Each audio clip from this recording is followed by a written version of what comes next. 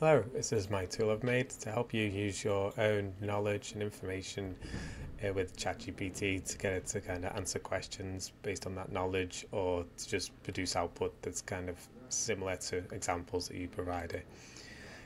So I'll say what are Mike's contact details. First, it finds the information that has the same meaning as the question. So even though this says Mike's phone number, and that actually says contact details, so it's not like a word for word match, it's still figured out that that's what I'm talking about, and use that to answer its question. It's tailored the question based on the wording that I've used, so Mike's contact details instead of saying Mike's phone number. So it's done like a good job there of getting the information and tailoring the answer to that information. I'll show you where you add the information and the knowledge that you want it to have.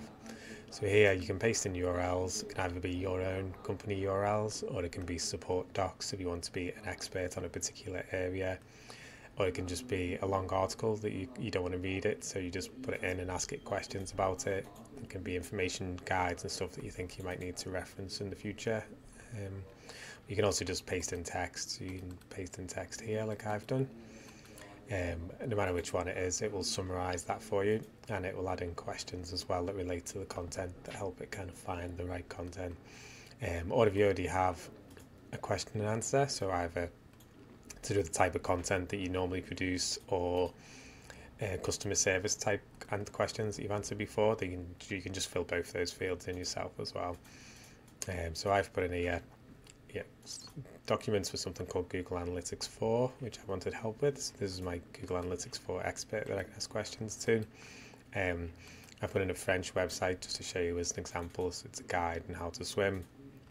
When I've ran it, it's automatically translated most of that to English. But even if the summary was in French, it would still work. It still answers the questions for you. I've put in the phone number, and then I've put in these, which I'll show you as an example now. So tell me a rhyme.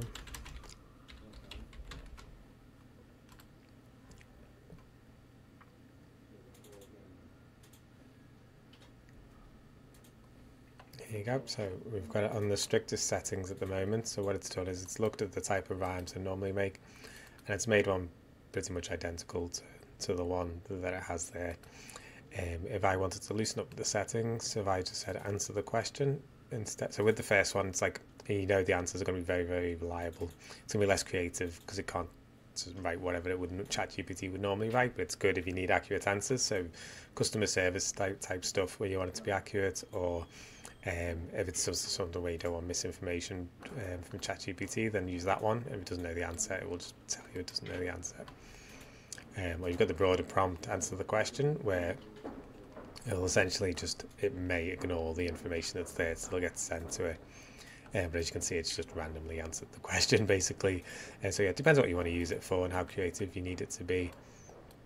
If it doesn't know the answer, if it doesn't have any information, relating to the answer, like this, that should just say that it doesn't know, which is perfect. That's what you want. If you lower this threshold here to like 0.6, it will just pull in random information, and it will make up a random pizza recipe for you, so it will still answer the question if that's how you want to use it. Log is whether it's log saves the questions for you, so it'll save the questions and all the answers there, so you may use that.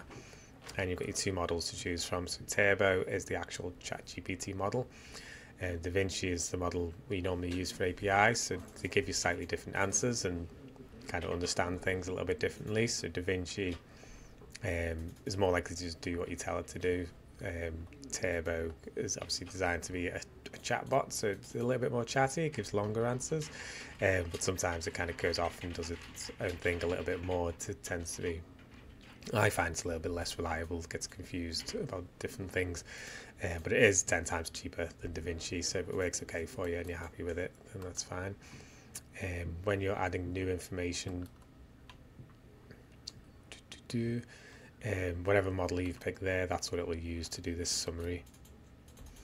And then, can't remember if I already told you, but if you change the information or you add new URLs or whatever, so please tell me a joke, I think I told you this, didn't I? I've shot this video a lot of times.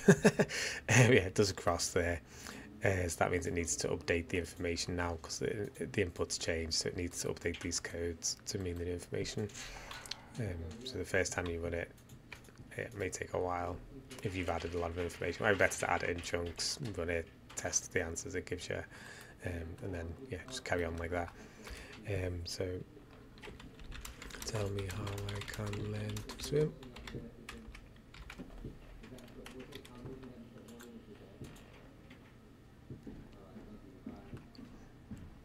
Let's pull in the information from the French guide, and it will eventually answer the question. It does feel a bit slow because it's kind of laid out as though it's like a chatbot, but the API is slower than your normal chatbot, unfortunately.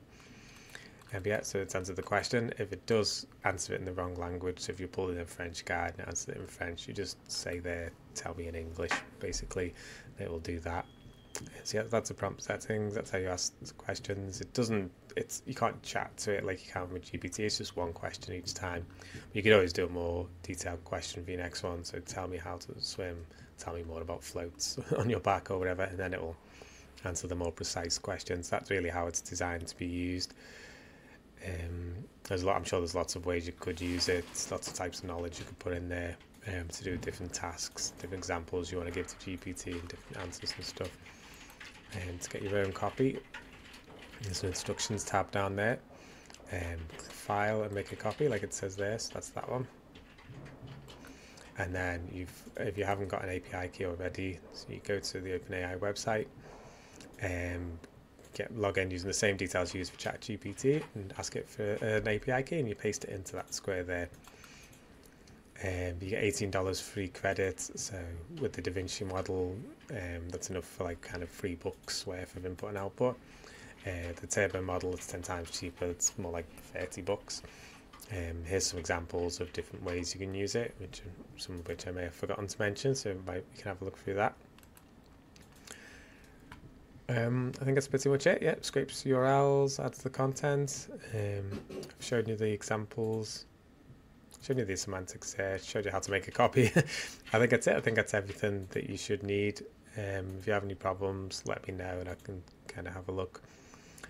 But yeah, I hope you find it out. You can share it as well, obviously. You can share it. So if you want to use a company level one, you share it at the company level or share it with other people, and you can all kind of make it like a central hub for your knowledge and use it like that if that's how you want to use it.